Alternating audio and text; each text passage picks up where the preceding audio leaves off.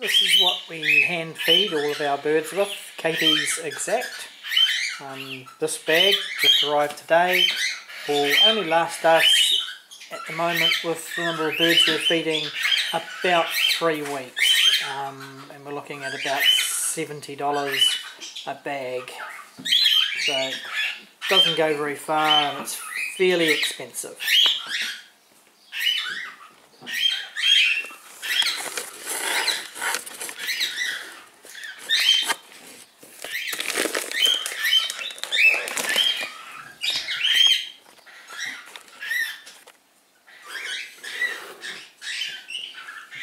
Here's the Katie's all mixed up, ready to go, and the series of syringes. Give them 4 3mm syringes to each bird. At the moment, with all the birds that we've got, when they're a bit younger, we give them a bit less. And here comes the first customer.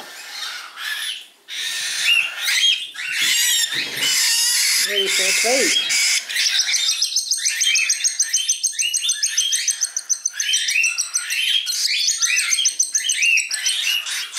Three mils going in, just like that.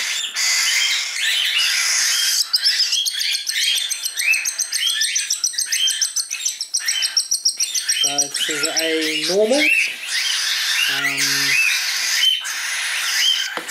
carrying just a little bit of hide. And over behind me I've had a bird fly out of the bin and he's currently walking around our dining room floor. Sorry about all the squawking, but that's typical of feed time. Everybody wants to be fed now.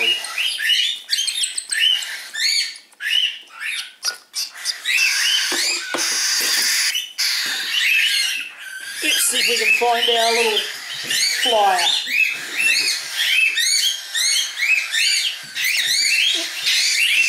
Here's our little flyer. Come on, little one. And once they get into the hand feeding habit, they are ravenous.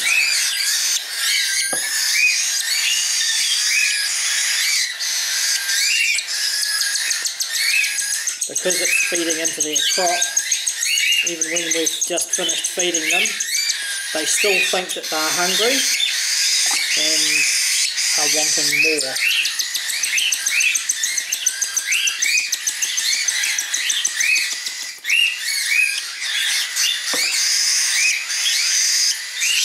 It takes a little while for them to start working the food out of their crop and into their digestive system.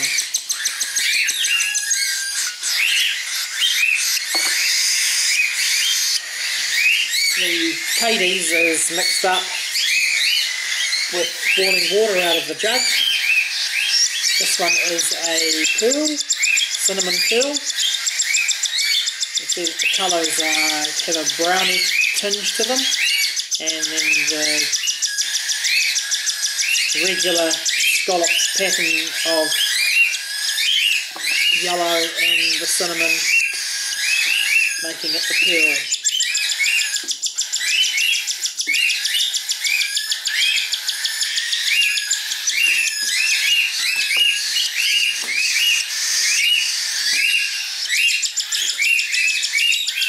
Doesn't take very long to feed each bird.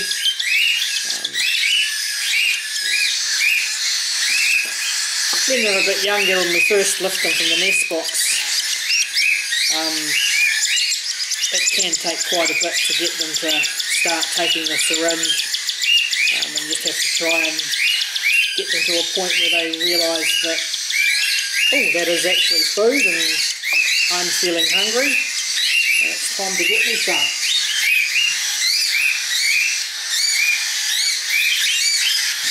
So this is just a straight cinnamon, and he's carrying a little bit of the pied gene as well. You can see the yellow marks on the back of the head.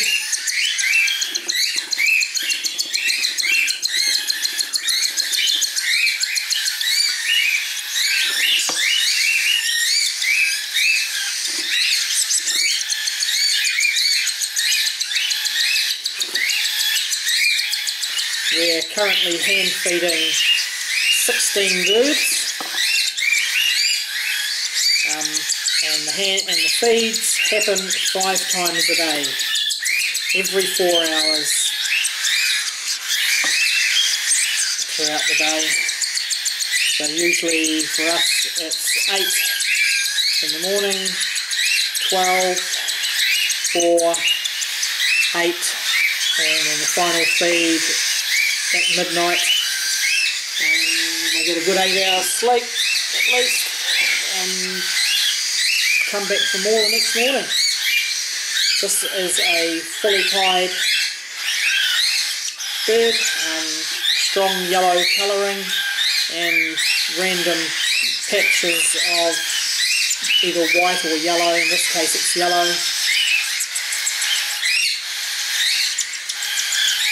And dark grey colours is denoting a normal as opposed to a cinnamon pied.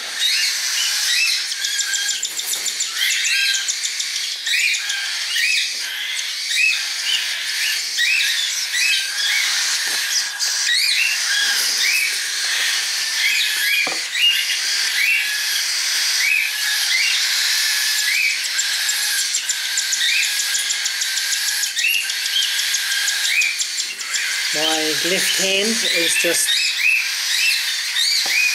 fingers of my left hand are just sitting either side of the head and just guiding the bird onto the syringe. They can have a tendency to at times pull away, and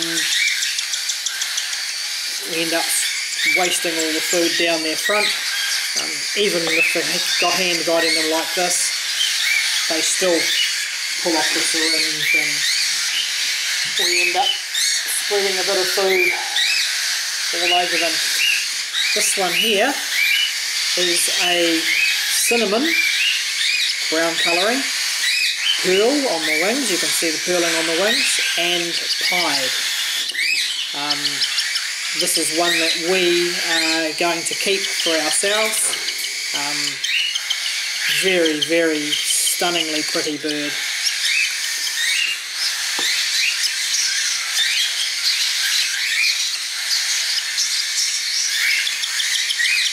She will be part of our breeding stock for years to come.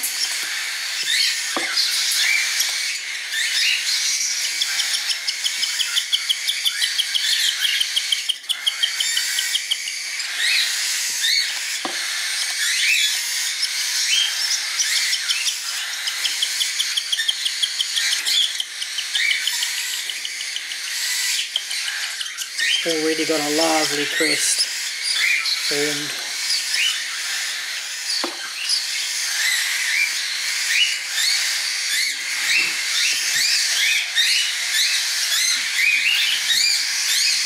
This one is just a standard cinnamon pearl.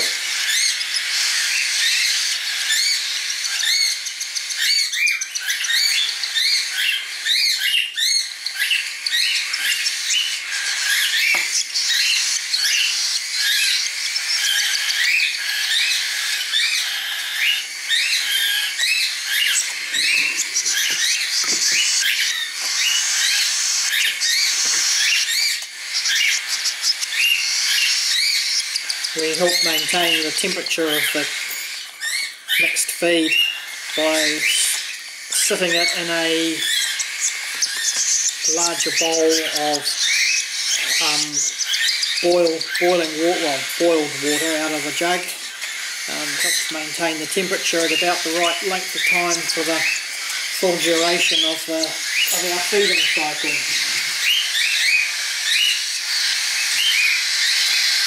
Another one of our normals, just a little wee feather there showing a little bit of pied.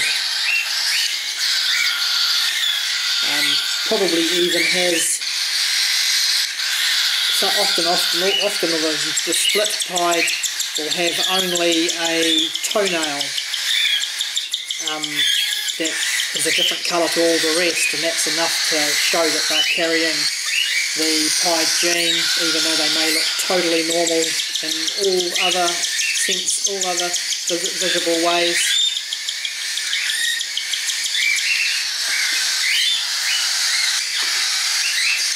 Have to be very careful when feeding them. If I get the squeeze of the syringe wrong, I could end up squirting food down into their lungs and drowning them, which is not at all fun. If you're quick when it does happen, you can actually manage to save the bird. You've got to be really quick.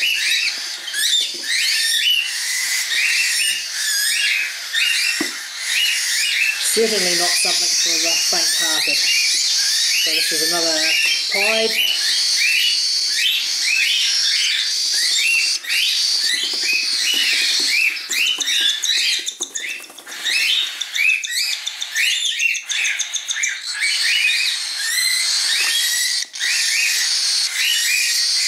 Every now and then I'm checking the temperature of the syringes to see whether I need to actually change the water in the bowl and get the temperature back up to where it should be. If it's too cold, the food settles and dries in their crop, and they can't process it into their digestive system. It just becomes a solid lump of crud. A very technical term, that. It basically becomes worthless.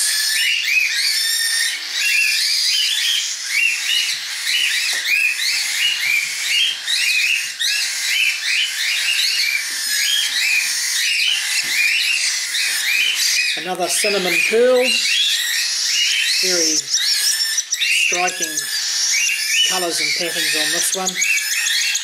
And every bird is quite different. They all have quite different personalities. We get to the stage where some birds we think we can never sell them, and then somebody will walk in, we open up the cage, the bird will hop out onto their hand, and that's it. They know who they want to go home with.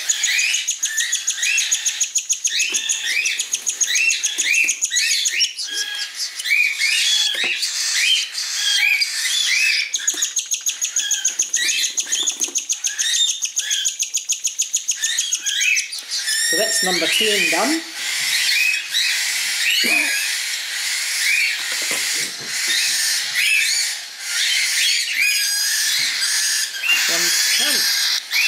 This is about our 11th, so all these birds here are non-flighted. They're still too young, they haven't got to the point where they are able to fly. Once they do fly, we then switch them out of our storage bins and put them in a cage with some older birds, and they start then the process of weaning from the purely liquid caties onto solid food. Solid food, we use fresh and frozen vegetables, diced apples and seed. The seed we use is top white, grown here in New Zealand.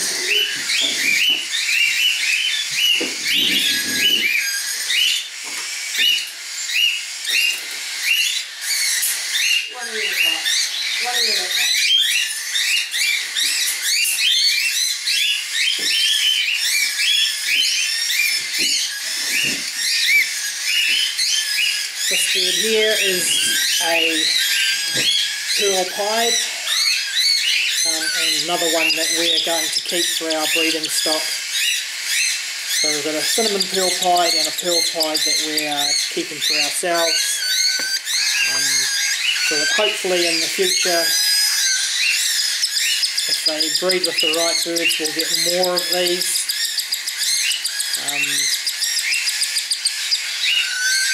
Very strong, striking colours. and very popular with people wanting a pet.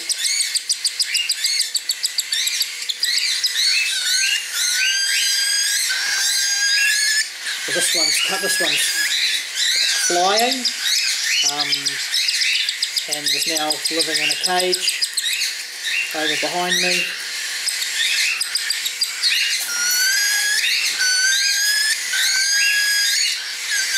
Up. Come on. Oh, come on. Oh, yeah, you're beautiful, aren't you? Come on. Take you back to the cage.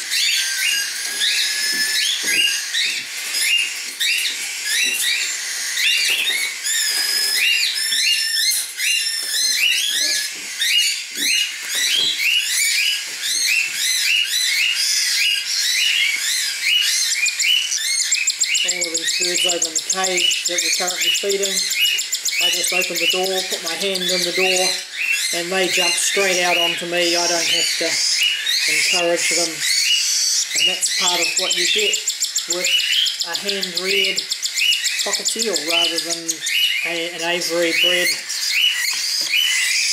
or parent-reared bird.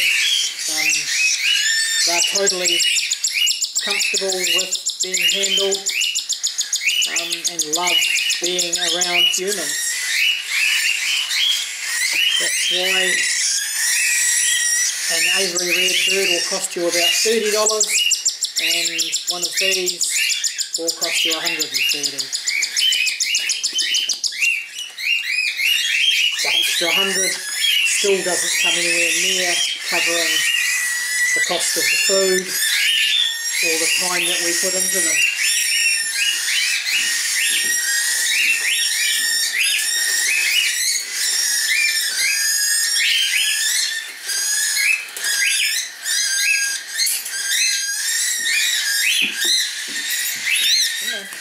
There you go.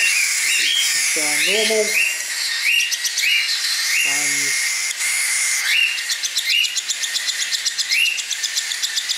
So if this is a boy, he will end up with a strong yellow mask and head. If it's a girl, it will stay exactly the same as what it is now, and maintain the feathering of its juvenile state.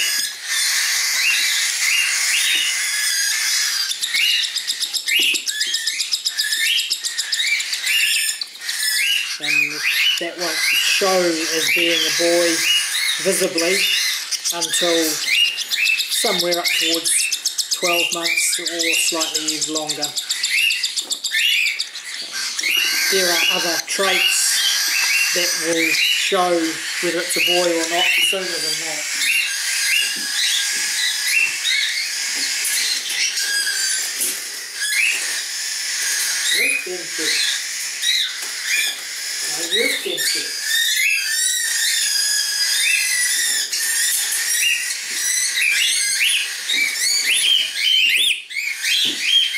Another lovely bird, just a normal pied. So the grey base feathering with the yellow and white regular scalloped pattern. That one is getting to the point where she's starting to wean and decides that she doesn't want the baby food anymore.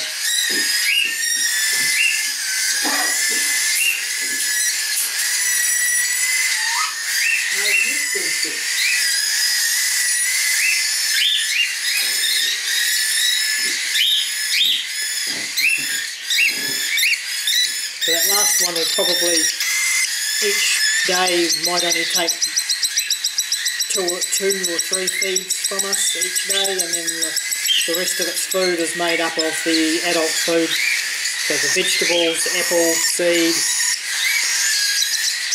that we give all the older birds.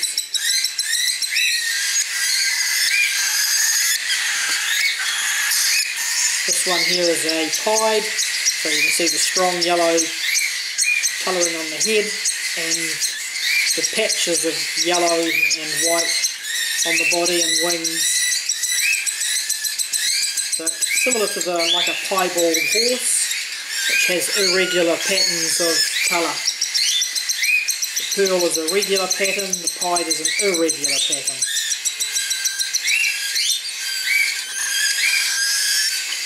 And that's your 4.